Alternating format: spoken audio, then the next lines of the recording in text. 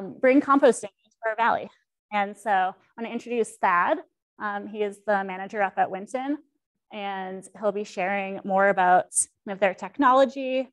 And then Natalie with Waste Loop will then share kind of what it means for our community and some of our pilot programs. So thanks, Thad.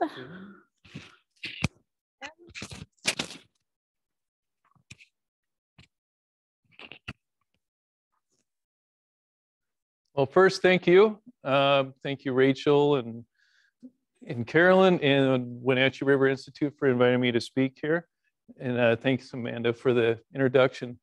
So I'm Thad Schutt, the manager of Winton Manufacturing Compost Works. So you can see right here is the facility. And this was while we were under construction. So we have now completed the construction of the facility as well as all the permitting and got through everything. So just for a quick rundown, if I can find the right, here we go. Okay, so if you remember the Winton sawmill out there by Cole's Corner, where we're at. So this is the actual mill building itself. It's about a 90,000 square foot building. We're not really using that at the moment. What we are using is out here on the deck, and I don't know where it went. So this is our active composting area. This is where it's all going to take place. And you can see the leachate lines have been cut into the asphalt. We have piping to carry that away. These long pipes here are for the aeration. And we have the boxes and all the technology and wiring buried underneath here.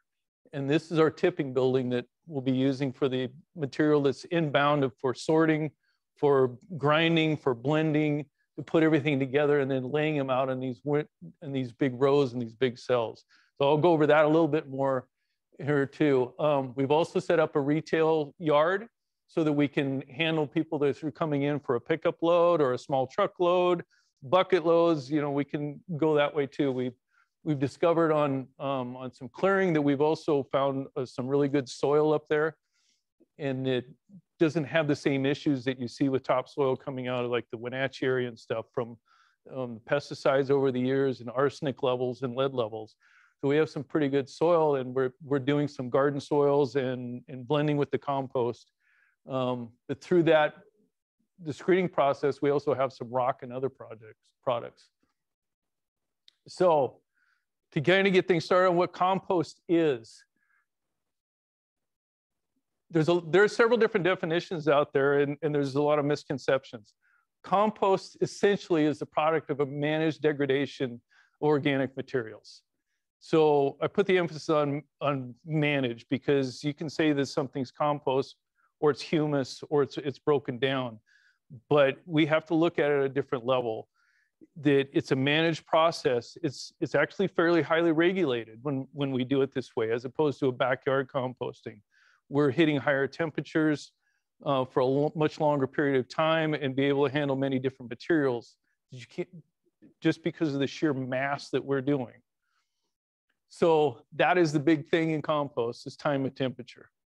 So we're using the aerated static pile. So the rules that we are governed by show that we need to be at least 131 degrees Fahrenheit for at least 3 days to be able to kill pathogens, and specifically Salmonella and E. coli. So we're getting well above that. We're actually going to be running more in the 160 degree Fahrenheit range. We're under cover for 30 days before we take it out. So we're far surpassing what the regulatory requirements are. But the way I think of composting, and I think you may want to look at it too, it is actually really livestock management. But your livestock is microbiology. So we're providing the habitat, the food, which is the organic materials themselves. You're providing moisture for them to drink, replicate, and to move as they move through the materials. And you're providing oxygen. And they are providing the work to break down all those materials down to the cellular level, releasing nutrients, releasing the organic matter, and breaking it down. So they're doing the work, you're giving them the habitat to be able to flourish. And so you're developing different types of microbiology through different temperature ranges as you go. So as we're in active composting, there's some things that are taking over and they're going fast and furious and your temperatures are rising fast. As those foods reduce in the ease of breaking them down, and the temperature starts dropping, you're getting into other types. And I'm not going to even try to pronounce any of them right now because I'll make a fool of myself. But trust me, there's some really cool ones. So the end product is stable as opposed to heating up and being able to do some weird things. So, and it also should have like an earthy smell to it, smell like really good soil. It's high in organic matter, carbon, nutrients. So it's breaking down all the nutrients that you'd normally see in all the plants already. So they're still there essentially. And it should be full of life. So it should have a lot of different types of microbiology and a lot of each type of species. So let me show you on the, that's right, so on the end products themselves. So I've got some samples up here. This is your regular bulk compost. What we're producing up there, or will be as we go full blast. And we have done a test run too in the fall. Everything came out fine. We had to make sure all the equipment really worked and the system worked. So that is what it should, and you can smell it later too. It's got an earthy smell. What we're gonna be doing too is we're aiming at is taking it a little bit farther. So I've been involved over the years with research on this, and we've actually developed a pelletized compost, where you take the finished compost and we're going through dyes and creating a pelletized version. And where that got started is it was approached years ago by a sustainable no-till farm. And they came at us and asking, we know the compost is really good for the soil, but how do you get it into no-till? You cannot incorporate compost in a no-till system because you cannot till it. So we worked with them and did a bunch of R&D and found that not only can you compress it into a pellet, but if you do it right, you can put all the microbiology into stasis. And it's a dry product which has a long, stable shelf life, opposed to what you would normally think. Once it's rehydrated, the microbiology comes back to life. So by being able to design this and to have a very targeted precision agricultural bent to it, and placing that right through the seed drill, we found that we can increase yields for farmers in wheat using only 40, 80 pounds per acre as opposed to tons per acre, which you normally be doing, and incorporating it, because we're targeting and being very precise where that placement is. So it's a whole different take on it. But launched from there was other crops. And so this is a product we're actually working with another company with right now. This is called Turf Mend, and Turf Mend is using our granulated form of compost we developed. And they're blending it with seed and another product too. That is what you do is like dog spots, holes in golf courses. And it's a patch kit essentially for repair on your lawn. And all the studies have shown that it increases, it's got a higher germination rate of the seed, that it gets quicker coverage. And the buffering action of the compost actually helps with the urine from the dog. So it's bringing that back and very quickly. So working with them, they've expanded very quickly since we helped reformulate that. And they're now in 48 states for distribution. So we just got another load kicked out to go get processed today. So it's been an interesting process. Okay, Winton Compost Works. How did this all get started? Well, as I said, we got the repurposed old Winton sawmill. Well, I found out a little bit more of where this got started, but essentially a few years ago, you may be a little familiar with the whole apple maggot quarantine regulations and how that changed. Before, they used to regulate that only on the commodities, on the apples and your backyard apples and transporting it. And I won't get into all the details, but let's say they revisited that and decided all of a sudden that yard waste was now a commodity, and that they were now going to regulate it. So they shut down all the transportation of those materials that were coming from the west side, were coming from Spokane area and coming to some of the composting facilities. So they shut down all the transportation of those materials, which were coming out to places that were going to agriculture, and completely shut it down, which took out 2 different facilities completely. And it took out a large capacity of 1/3. So the state's composting capacity just a few years ago lost somewhere around the vicinity of 200,000 ton of processing in one shot, one signature. So the Department of Ecology was looking for answers of where else can we go, what else can we do? And so somebody figured out the old sawmill up here, and it's behind the line for the quarantine. So materials can come in from either angle. So somebody called somebody who called somebody who called somebody who called me. So that's kind of how we got out there. So we're, like I was showing, we're using the log sorting yard that they used to use, because we found in this that it is like over 8 inches thick asphalt. It's really thick and really strong.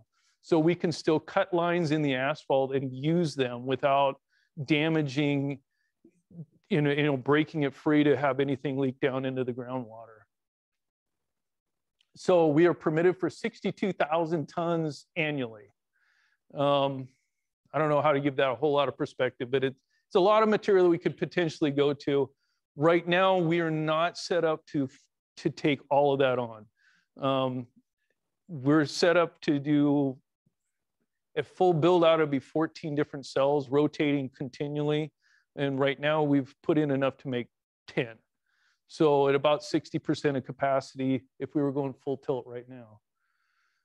So experience in the industry, I've already mouthed off a little bit about myself. So I've kind of got into this industry on accident back in about 2004, 2005. And at the time, I didn't know if it was like a promotion or a punishment. And I'm still trying to decide. And we've got others too. I mean, part of our, I will say, is we've got a lot of support on the backside too with investors and things that have experience in the industry. So we've got a lot of backup too to make this happen. So we're looking at inbound, both residential and commercial. We will be open to the public where people can bring materials in and dump it off out of the back of their pickup. Commercial, we're already starting to talk to businesses. We're working with Waste Loop for outreach and education as well, and to be able to bring the material from restaurants, the food waste issues, as well as the yard waste issues with the counties, the municipalities, and all of those things. Outbound, same kind of thing. Retail, showed you a little clip of our retail yard, but we're also looking at homeowners who've started delivering. We were doing some last year. We've been bringing in material from another facility so we can sell and start kind of things in motion. We're also doing orchards, Department of Transportation projects, like new schools, schoolyards, and multiple other projects that we've already started with. So the facility, we'll get into a little bit of the technology that we're running. So this is an aerated static pile. This is a technical, so even more technical is positively aerated. So we're pushing air through it. So using Gore membrane covers. So it's the same thing as like a Gore coat. It's the same material. So what it does is it allows that material to breathe and air to pass through it, but it prevents the moisture from going out. As opposed to your coat, it's in reverse. You're keeping the rain out. This is keeping the moisture in, which also traps the volatile organic compounds and the odors and holds them inside. And it also gives you some insulation as well. So even the surface of the pile is reaching temperature. So all of our blowers are set up on computer controlled. So it depends on how we want to set them up, on a time on, time off, how much they're blowing. And they can temperature and oxygen monitoring. So we have probes that are going in there. They're measuring, they're taking temperature like in the middle, higher, and at multiple levels, so you can see how it trends and you can track it. And then oxygen monitoring, technically it's like oxygen demand monitoring, as opposed to actually measuring the actual oxygen in there. And then data collection and recording. So this is the fun part. This is probably the highest tech that's in the state right now on composting facilities. It's right here. I can, when we were doing the test run, I can be in bed with my laptop watching the temperatures change in the pile when the blowers come on and come off. And my wife thinks I'm nuts. So, acceptable materials. What I like to think of as a rule of thumb, if it can grow in your yard, if you can eat it at your table, we can accept it. I mean, it's a pretty easy way to think it. Yes, I'm sure in your mind you can already figure out some exceptions to this rule. That's why it's just a rule of thumb. But what we are permitted for is yard debris, wood waste, land clearing debris, food processing waste, and agricultural waste. So all of those kinds of materials, and what they'll do in the tipping building is grind those, mix them at the proper ratios to get the right recipe before it's placed in the piles. What's not accepted: painted, treated wood, plastic, glass, no biosolids. I don't know what everybody's heard, but I know that was one of the first things that I got hit on in a community meeting up there when we were first starting. Is I was attacked on biosolids. No biosolids. I don't want it. And it also, and you know, many people may not realize this, but if you run biosolids, it also keeps you out of the NOP, the National Organic Program. So it cannot be used in organic agriculture. So that blocks that. And it stinks. So, there are some other contaminants. One I would like to point out, please no garden gnomes in your yard waste. This is, you would not believe the thing that people put in their yard waste. It has been amazing what I've seen over the years. I used to say that seen everything but the kitchen sink, and then a kitchen sink showed up. So I remember at our old facility, we actually would collect the oddball stuff, and then finally there was so much oddball stuff. It's like, just get it in a truck and get it to the dump. So if you look at the Compost Works tagline that we have, and you look on our website, it's like Compost Works for community, Compost Works for agriculture. And that's a really great way to think about it. But what is tying those together? Specifically, in my mind, the big thing is soil health for the actual compost, which goes into agriculture, lawn, garden, construction, soil restoration, and a lot more. So what is that soil? I'm gonna make sure. Okay, so soil health, there's multiple things you've got going on. One is just the soil structure itself. It's bringing more structure to that soil. You're bringing organic matter to it. It adds the porosity of the soil, which increases your water holding capacity. It increases the cation exchange in your soil. It's bringing nutrients in there. But one of the big things that we've discovered too in all the test runs and the R&D that we've run in trials is a lot of it is so much about the biology. And when you look at on a lot of the soils, especially in Eastern Washington, we're really low in organic matter. And that prevents that biology from really taking off. So it's really about that life and that in the biology being able to bring in the nutrients and to turn those nutrients into plant availability. We've also found too, when you have the right microbiology in there, it actually suppresses especially soil-borne fungal diseases. And we've seen that over and over again. There's many different soil diseases just get knocked back. They're weaklings whenever there's competition. So carbon sequestration. Compost is about 25 to 30% carbon. So every time you're putting that into the soil and burying it in there, you're sequestering carbon. Now you can argue that if it gets tilled up, you're opening it back up. But if you're putting it in there, you are tucking away that carbon. Methane reduction. So normally if these same organic wastes are going to the landfill, they're going to be in an anaerobic condition. And the anaerobic condition brings on the types of microbiology that produce methane. So methane depends on the study you look at. I've seen one study showing methane has 100% time, I think it's 100% times more heat holding capacity than CO2. Now it does break down faster than CO2. So then other studies are showing that essentially it's 25, 35 times worse than CO2. So we're working towards methane reduction. And then if you just look at overall landfill space, taking those organic materials frees up or reduces the need for landfill space. So getting back to soil health, I had to show you this one. This is one of our studies. This was done by Washington State University. They were doing some soil studies and they decided to do one with our pellet. This is actually a canola. This root right here, this is the same root about 3 weeks apart. So this is the tap root off of a canola plant. And you can see as it's coming down, this is the actual pellet right there. It touches it, and you can see these little filaments, these little feeder roots are coming out and grabbing it. Within 3 weeks, it encases it almost into a cocoon. It found something it really likes. And this is the difference. If you look at the rest of the soil medium, and what they did is they used native soil to that area of where this test was done, which I think was up around Davenport. It's not doing anything like that out in here. You don't have the organic matter. You don't have the life, the microbiology. So there's something really interesting going on here. And you can see how much that taproot has swelled up since. So incentives. Compost incentive, what incentivizes getting people to buy compost and use compost?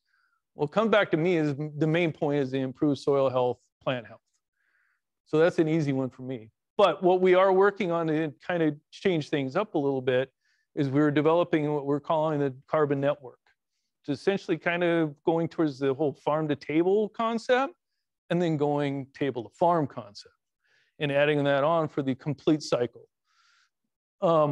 We've discovered from all of the data that we're collecting now through the process, from inbound processing, composting, time, temperature, regulatory requirements, pathogen kill, outside lab results, and then outbound of where it goes, we would realize that we can tie all that together and follow that through the cycle and know, at least by a percentage, of how much somebody's material that they came in with a load of yard waste from Leavenworth, how much of that went out to these different projects. And we can track sustainability metrics and then get that back, that information, and do reports for customers. And at the same time, those who are involved with this and are working on that, we can get discounts to those that are feeding into those same customers and be able to just turn that whole cycle. On the regulatory side for incentive, there have been a few changes over the just last couple of years. So RCW 4319A120. I'm not going to get into the whole of it, but what it's doing is telling communities, municipalities, counties, and every state agency that wherever they can use compost, they must use compost. So that includes roadsides, wherever they strip a roadside and they need to replant, parks, playgrounds, wherever they're going, whatever they're doing, where someplace that you could use compost, they're supposed to use it. Now, there are exceptions based on distance or too expensive or hard to use, and that's where these come in, because it takes away a lot of the excuses that they would normally have, because now you have an easier way to use it, or now we're closer and it can reach it. So we're working towards that. But so those are some of the incentives. That's, I guess that would be kind of a maybe considered a negative incentive, because it's telling them they have to do it. Then this one came around just this year, HB 1799. It was just signed into law by the governor, what, 2 weeks ago. I don't even know what the code is yet. They probably have one. But this is taking that earlier one and going a little step farther. So not only are you supposed to use it, but now they're set up a timeline to require communities and businesses to mandatorily separate out their organics out of their waste stream and go to composting or food programs or whatever it may be, and not to the landfill. So they're forcing them, and at the same time, they've got a positive incentive going to farms and the users, and they're looking at grants to be able to incentivize them to use it for monies to put that into play. And I think I'm done and ready to pass it on. Natalie, you're on.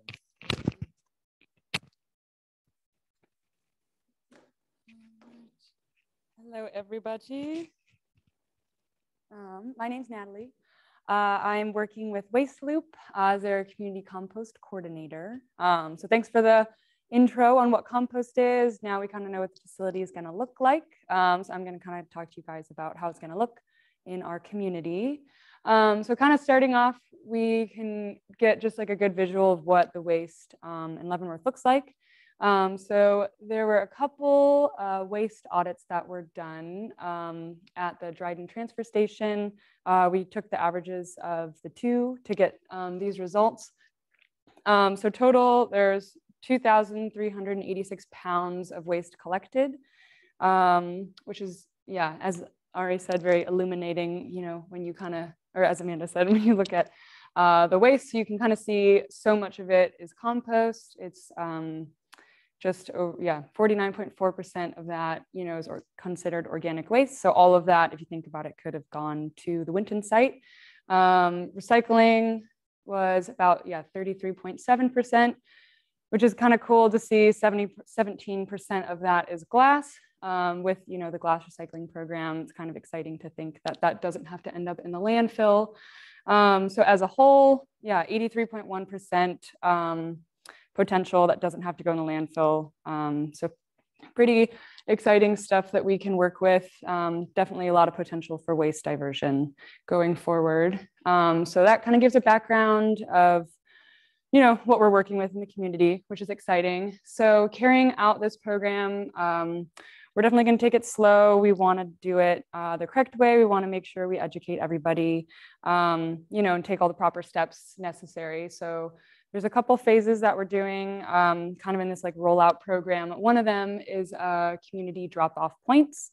So that will be more focusing on like residential compost that people will be able to bring from their homes. And then the second part will be more restaurant food waste diversions. We're starting with back of house businesses, and then we'll kind of work towards front of house. So I'm going to talk a little bit more about each of those. So specifically the compost drop-off points. We did kind of just start figuring out how this would work by just engaging with the community.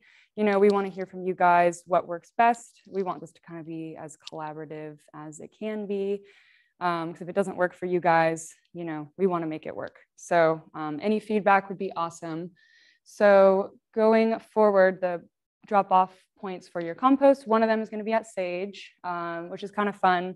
It'll kind of be on the side. It's not there yet, but it'll be kind of fun because then you can, if you're going to town to get groceries, you know, you have compost, you can bring it there, kind of kill two birds with one stone.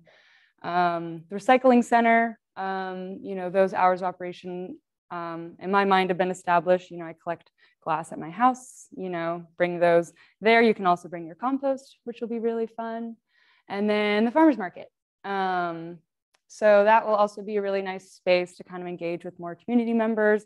I feel like throughout each of these places for now, you know, this is kind of just like the initial compost drop-off points. But we would really like to engage with you guys and hear any more places that you would like, because we can definitely make that happen. So, and then, so more about the drop-off points specifically.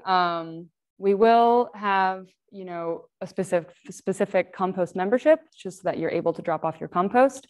It'll kind of just be, you know, more of like an entry, just as, you know, an opportunity to educate and make sure that we can sift out all the contaminants.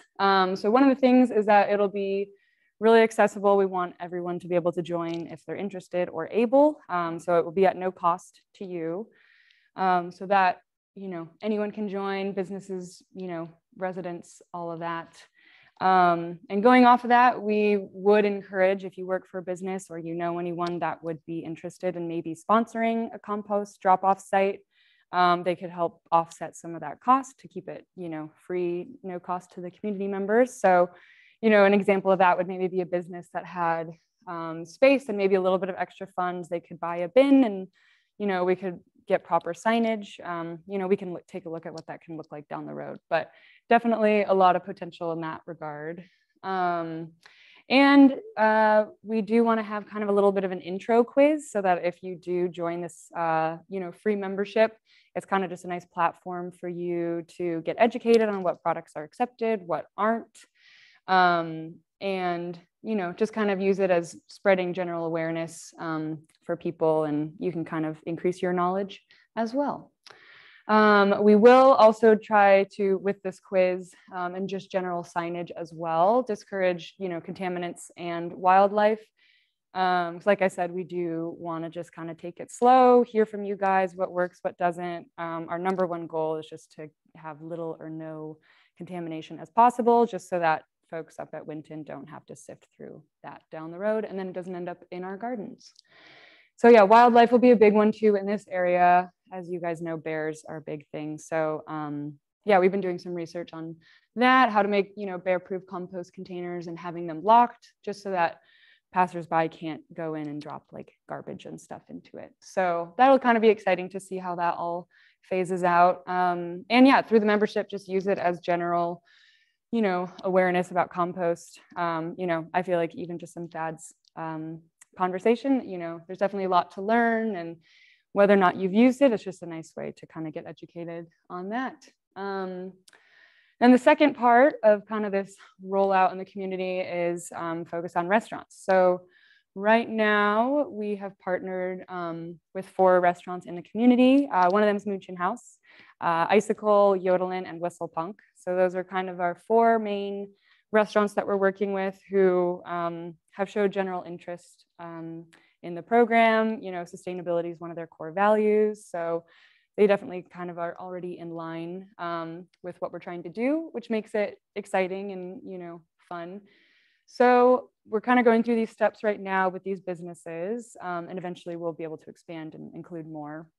But one of the first things we're doing is kind of just meeting and going through like site walkthrough, you know, meeting with, right now we're kind of just focusing on the back of house, just to kind of, you know, not bite off more than we can chew, make sure we can kind of get everyone established, just do a little bit of minimal staff training, and then eventually we can get a little bit bigger. So just kind of see the space. You know, restaurants come in all shapes and sizes, so it's kind of fun to see what everything looks like and what their challenges are. A waste audit, all of the businesses we're working with right now have already conducted a waste audit with Waste Loop. So we kind of already have that, you know, baseline data. We're able to just kind of see where they're coming from and where we can go from there. And yeah, every restaurant's different. You know, we're able to kind of cater what works for you, what your space looks like, personalize it exactly for what works for you. And, you know, for an example, some restaurants, to take out their garbage, might have to use stairs. So like they probably couldn't use like a little rolling toter for their compost, or, you know, buckets. I mean, there's a lot of options, and it's kind of fun. So it's kind of a fun collaborative experience. We get to work with you guys, figure out what works. And, you know, we do want to stick with you throughout the whole process. It's not like we want to just give you, you know, these standards and then just like leave you to it. We want to be with you the whole time, and things aren't working, we'll come back and we can kind of tweak it until it's something that works for you and your staff. So it's kind of fun and exciting. Staff training is a big part of that. You know, I think by starting with back of house, it'll be a little bit less, but some restaurants, it's all kind of intermingled. So, you know, we'll kind of just cross that bridge when we come to it with each space. And then bin selection and signage placement, that will be kind of cool to see each space too, depending on how much room they have. You know, what their, where their waste is collected. Is it collected in an alley, or is it like a whole building? So there's just lots of options, kind of a fun opportunity just to collaborate with people and see what works. So yes, that is all. Questions? Is this the floating one for questions? Oh, you have that, okay. Because I guess either of us could answer questions. Do you want to come up here? I'm alone.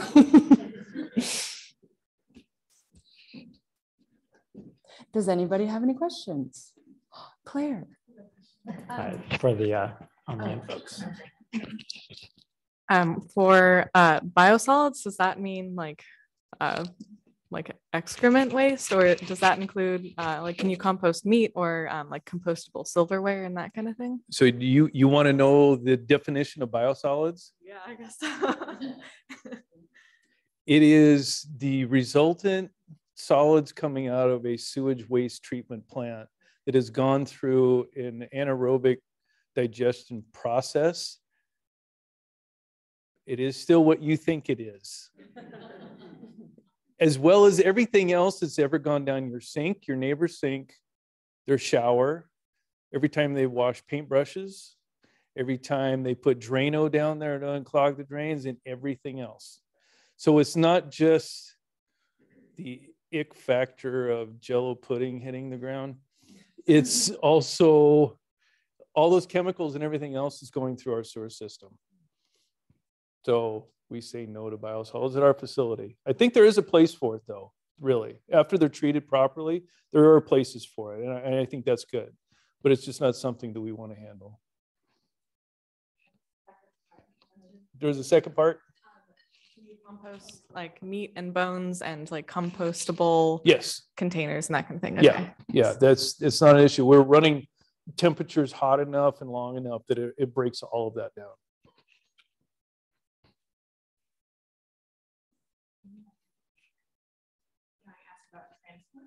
How are you guys going to do the transport? So, sorry, if you have questions, raise your hand. We want to make sure virtual people. Oh, yeah. Sorry. I was asking about transport. So how are you guys going to transport all the compost to the facility? And to some degree, how does that kind of fit into your business model? Okay, are you speaking of the materials going into the composting, so the waste residuals, or the end product? Good question. Or both? I was thinking the inputs for you. Okay, so the inbound materials, so we're working on putting together a system with trucks, multiple, and putting together routes actually. So right now we're going through the process of figuring out routes.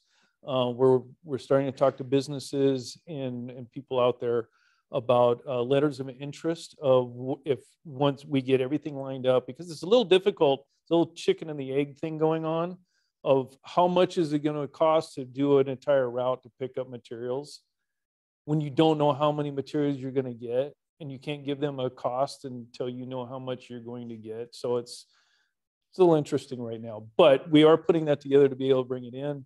And then on others, like we're talking with some of the food processing plants on the fruit with the culls and the waste products, that a lot of those would be hauling it in themselves. So it's going to vary. It's going to be a multifaceted solution. And I think we have a question online. Okay, so from Lissy, her question is, the county mandates us to control noxious weeds on our property, yet does not allow us to drop off noxious weeds in any of their sites. Can we drop off noxious weeds at this new facility? We've had to make the decision based on the liability of noxious weeds. While our composting temperatures and the time that we do would break down the noxious weeds. However, if you have an issue with more blowing in from the outside and we're saying that we're specifically accepting them, that can lead to other problems that we could be pinned as spreading them. So we're going to have to say, no, we can't purposely accept them, unfortunately. We have actually looked hard at this issue. I have one more question online. Okay, so Anna says she's aware of some industrial composting that can break down some surprising items. And she's curious if any of these items can be accepted. And some of them that she lists are compostable containers, meats and bones, pizza boxes, used paper products and napkins, compostable corn, veggie-based cups and utensils. Yes, all the above. Okay. That was the easiest one I've had all night. What's the timeline? Timeline for a startup? Yeah, when can I give you my garbage? Well, so we're built out so we can actually start right now. I mean, legally, and we have all the equipment. We're gunning for about like June 1st, if not sooner. It's a matter of lining up enough of a daily volume to come through the system to make it economically viable to get all the wheels turning. So that's what we're working on right now. We were hoping to get started sooner. The snow has not actually helped.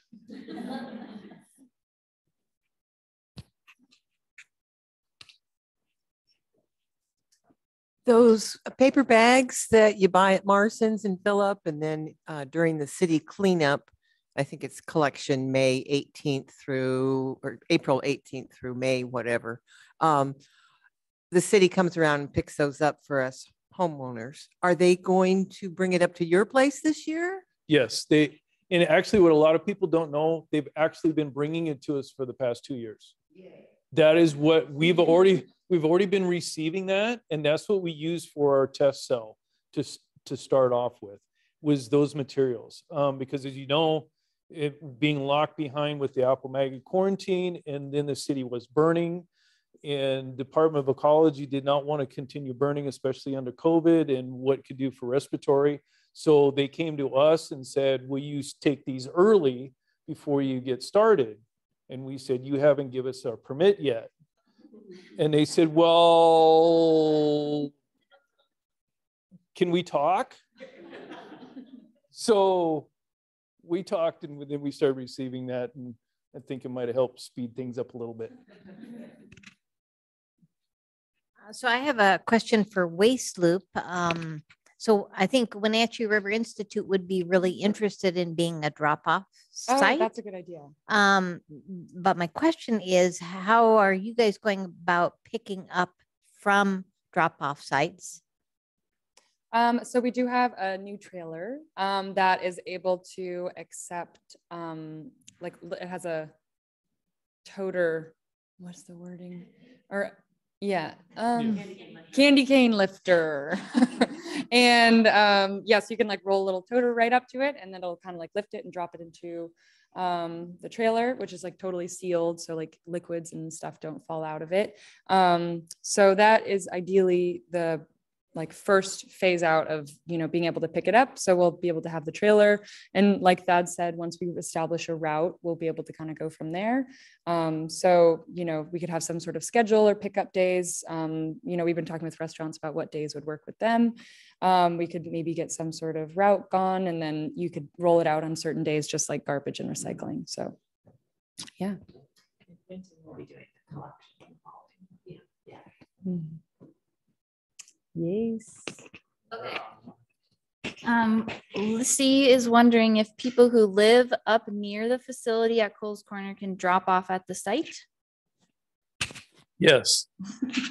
I like these kind of questions.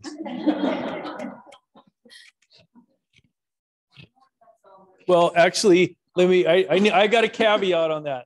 Not yet, but soon we will be open for a continual drop off. So I guess I need to clarify. Is that all the questions? Oh, we got more. Okay. Just a follow-up for that question. Is there a minimum for people hauling in, and what is the cost? Is it No, per cubic yard or for weight? Okay, we've been working hard on pinning these down right now. On bringing in, we're looking at, hopefully I'm correct on this, but $15 a yard with a minimum of 15 a vehicle coming in. So if it's a pickup load and you got about a yard in there at 15, you know, and we've already posted a sign up that kind of gives you an idea of what size different vehicles and trailers and different things are too. So it's a pretty good judgment call. And then we'll have a scale rate too on weight. So we're just piecing all that together right now.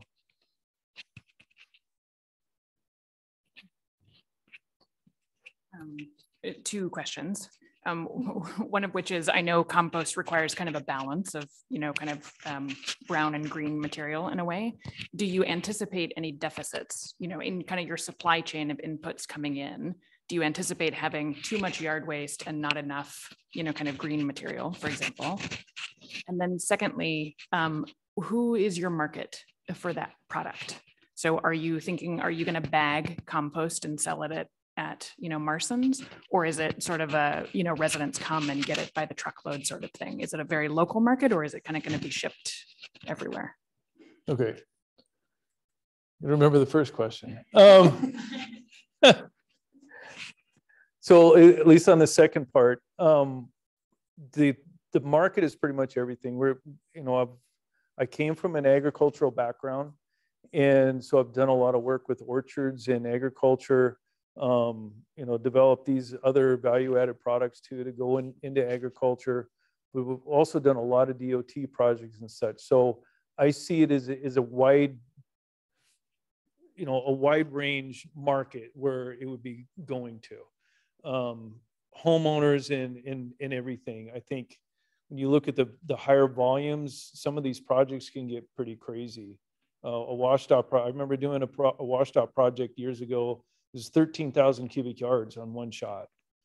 And but marketing is very different from any other marketing. And help me remember your first question. I'm sorry.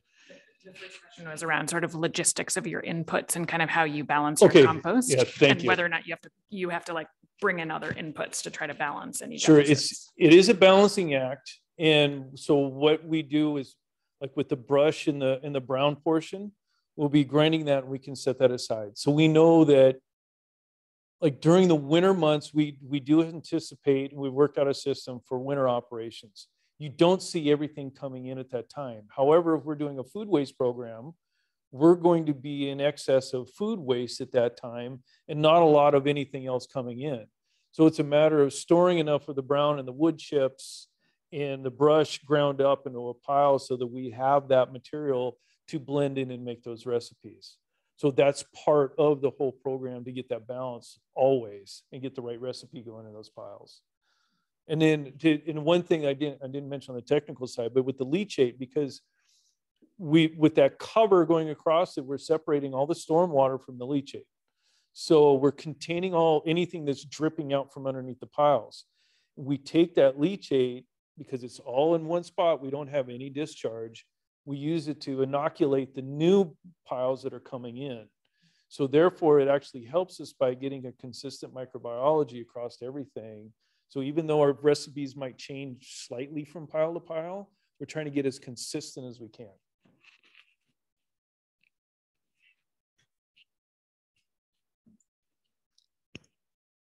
I guess I had a follow-up question to like having Winton as a drop-off site, because I live just like right across the street.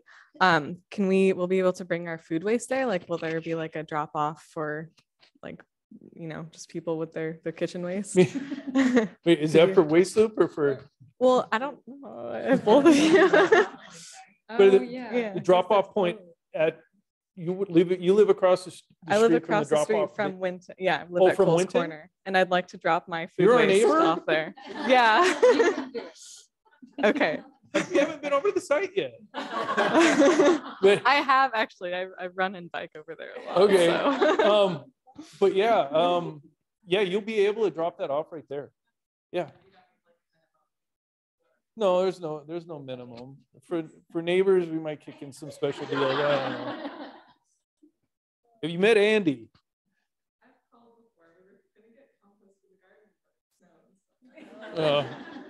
Andy will set you up, or Robette over there in the back row.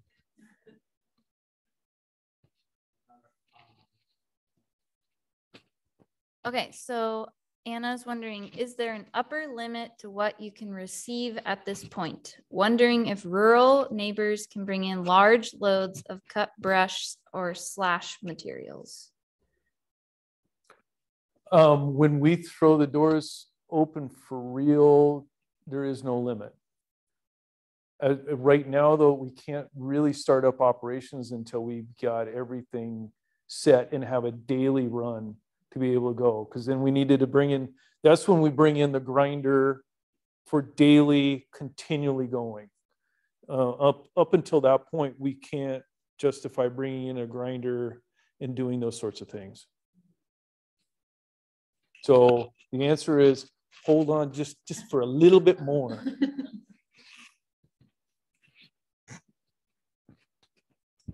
How will we know when the doors are open? Are we on an email list? Actually, I can do that. I've set up like a constant contact account. So that is one thing that we can use to reach out. Waste Loop is working on those kind of things in social media. We've talked with the city to be able to help with promotion as well. So there's several outlets. We will be making an announcement when the time does come. So through several different avenues.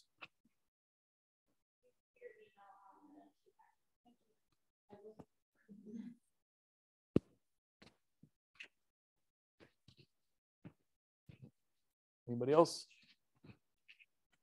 Anybody online go quiet? Well, thank you very much. Thanks for the opportunity. I've got my card over there too, so you can always email or contact, and phone number and everything on there. Thank you. All right. Well, thank you, everybody. And thank you to all the online people for attending. All right. Thank you. Have a good day.